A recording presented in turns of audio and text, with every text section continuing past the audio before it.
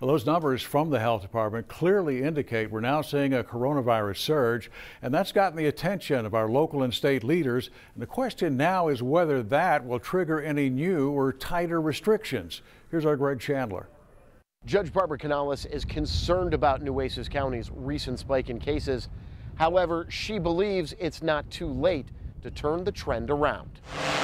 Coronavirus numbers are spiking in Nueces County. Between last Monday and Friday, the county reported 47 new cases, the most of any week not associated with the STX beef cluster. In that scenario, we knew those 100 cases were directly or indirectly, right? Family members or workers were responsible from one spot.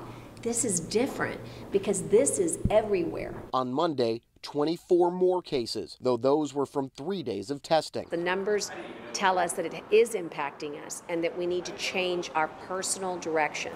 And I think we can.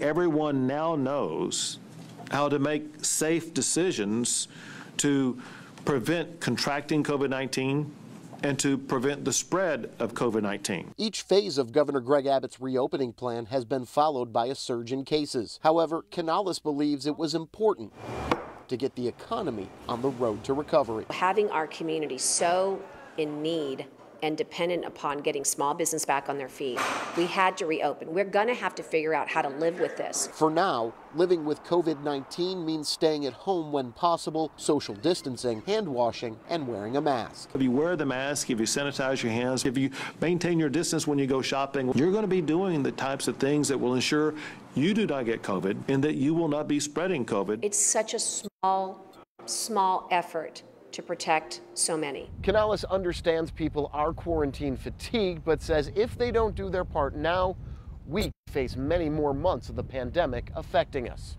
In Corpus Christi, Greg Chandler, Chris 6 News.